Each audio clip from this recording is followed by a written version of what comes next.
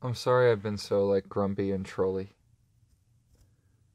Um, I get really upset because I feel like while we're all arguing about who's fake and who's um, a psyop or whatever, and just trying to label people and corral people instead of coalescing, that there's horror going on.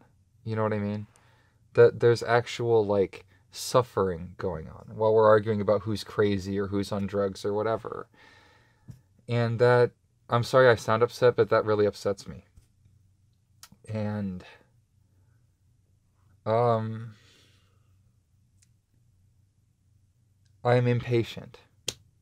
I'm very impatient. I don't I want that suffering to end as soon as possible, and I'm tired of people who kind of spin their wheels and they're like, let's sit on this and let's pontificate for a while.